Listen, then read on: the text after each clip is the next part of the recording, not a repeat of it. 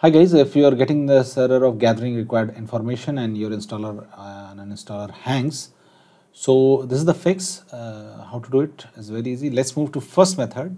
Just click on start button, click on this gear shift icon to open settings and click on update and security, and now try to find if there are any updates are available. If there are any updates available, please download and update it to the latest version. Now if this does not work, then let's move to the second method, and that is restarting Windows installer service.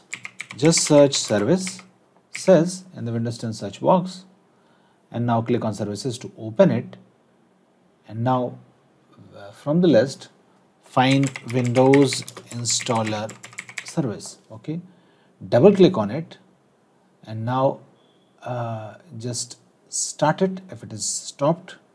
Okay, and if it's already running, what you have to do is to first click on stop and then start again, basically restarting this Windows installer service. You can also select it and choose restart from here. Okay, so once you restart the service, try again and your problem will be fixed. If it does not get fixed, let's move to method 3, and that is search CMD in the Windows 10 search box, right click and click on run as administrator to open it, command prompt with admin rights. Now we have to run these two commands one by one. Okay, hit enter and then hit enter. Okay, now try again and your problem will be fixed. If it still don't get fixed, try to find any software or any recent tool which you have installed in your Windows 10, and after that this problem is arising.